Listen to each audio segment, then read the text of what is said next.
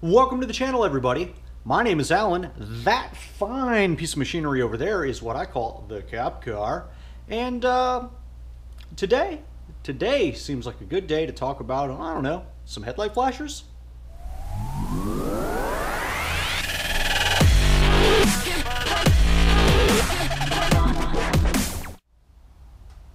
So, if you have one of these cars, pop your trunk. It'll tell you all kinds of interesting things. Alright, inside your trunk, down in the corner, you're going to find, I believe they call it the service options or special equipment options, things like that. But right here, all these little numbers and, alphanumeric things have meaning. So all these different things mean stuff. So as you can see right about there, is a 9C1, so that means it's a police package vehicle. There's a bunch of other little codes in here, like these little 6 series codes mean something, like the 6J3, 6J4, things like that. I believe one of those means that this car is equipped with wiring to, use the siren based off the horn or something like that. So if you hit the horn, it'll like make the siren make a noise. What I don't have is the actual headlight flasher code. But I do have a bunch of relays under the hood, which could be associated with headlight flashers or, possibly that horn siren that's supposed to be on this vehicle that was equipped from the factory that way. So under the hood of your car, or any Chevrolet Impala with the police package setup, over here on this side, kind of behind the headlight, you may find several relays. And these are controlling, I guess, police-style electrical options, or at least that's my understanding. I don't know if that's 100% accurate, but that's what I've kind of gathered reading some of the material and talking to people. A lot of people just assume that these are headlight flashers, and I'm not certain that that is the case. The reason for that is because I don't have the police option code for the headlight flashers that are built in. If you have that code, what will happen is underneath the footwell on the passenger side over there, you'll have a basically a green and red wire that will, if you power that wire, it will automatically blink the headlights and the taillights. I dug around in there. I don't have that wire. I don't have that option code on the back, but I do have these relays. So I think this may have something to do with the horn option. And I believe there was some pre-wiring for like grill lights or something too. So just a little bit of food for thought for you guys if you're trying to figure out what you do and don't have. But one thing that may be interesting to some of you is if you are looking to add these relays, the relays that are right here. When I was in the junkyard the other day, I did kind of show where that wiring goes to.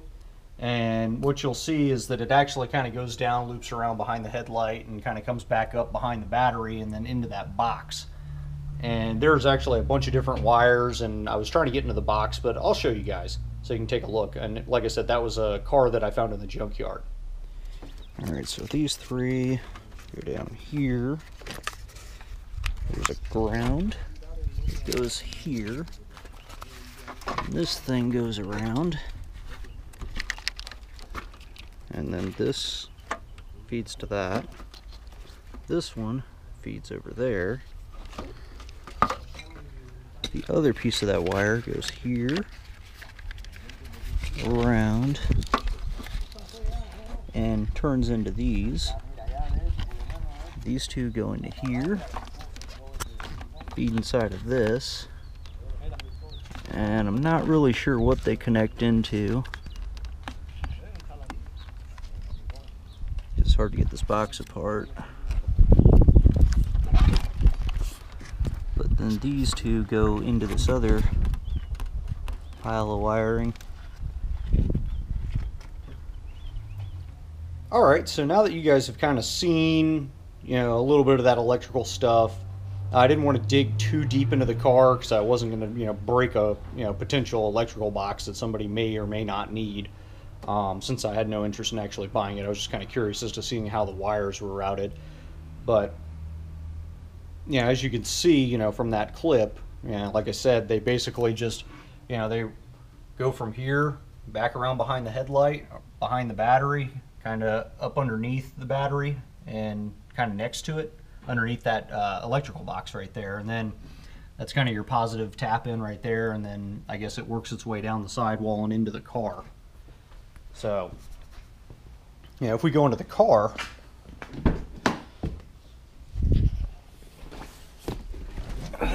what you'll find is either exposed or wedged up underneath the rubber floor over there, kind of wrapped up in a bundle, will be some wiring that looks something like this. And for bodybuilders, or not bodybuilders, but like equipment people that add like lights and things like that, this is useful to them. So each one of these wires, taps into something different. It's pre-wired for certain things depending on how the car was spec'd. And if you're fortunate enough, you may end up with a, I think it's called an SEO book that goes with the car. It kind of looks like the owner's manual, but it's a smaller, thinner book that's special equipment options. And if you have one of these vehicles, you may want to see if you can find one of those books if you don't already have one in your glove box. I don't know where you'd get one. You probably have to go to like a Chevrolet dealer or something like that and buy it from them. But I would highly encourage you to get one of those books so you can actually see what kind of options are in there. So this is the book I'm talking about. As you can see, it's kind of thin. It's not real big, but it's got a lot of interesting things in it. Special equipment options. There's some other things that kind of relate to just police vehicles in general. But if we go back to, I guess that's section 15, that's where you get some of the police-specific stuff.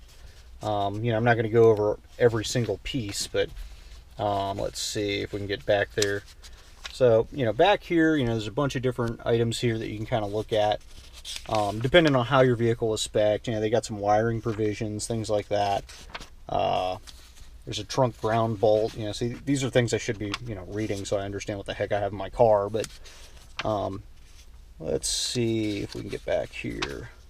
So this is what I was talking about. You'll see things like this, that 6C7, the 7Y6. And that's all those codes that are in the back of your car. At least that's what I've gathered so far. The 6J3.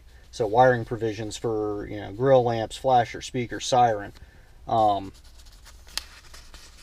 This shows the wiring diagram that goes along with that. Exterior emergency flashing system. This is what I was talking about. If you have the headlight flashers, basically if you have this dark green red wire that's coiled in that pack of wires, or possibly over in that area underneath somewhere, all you have to do is put 12 volts of that in your car.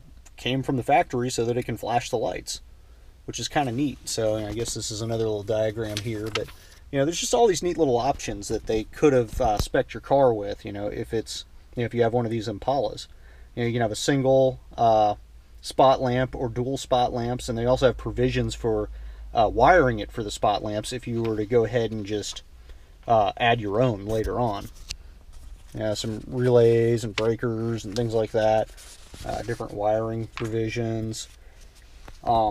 You can actually option the car with two different roof holes, one that's more centered, which I guess is the A location, and then the one that's a little offset for the B location. So if you have a light bar and your wires on one side versus in the middle or whatever, you can spec it that way.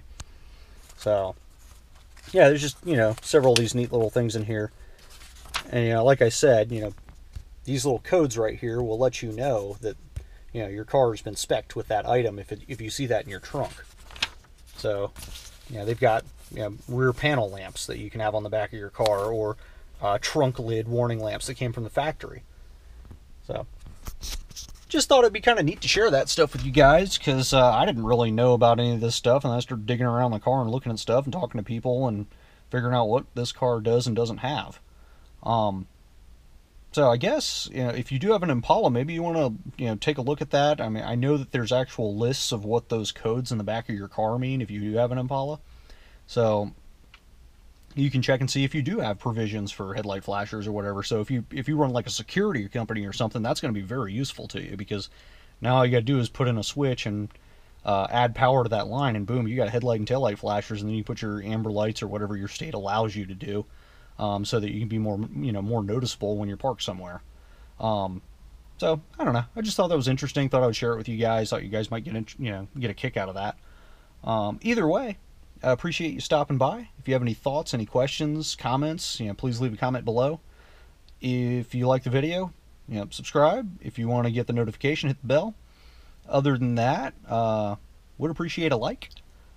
And I'll see you guys on the next video. Love to all of you.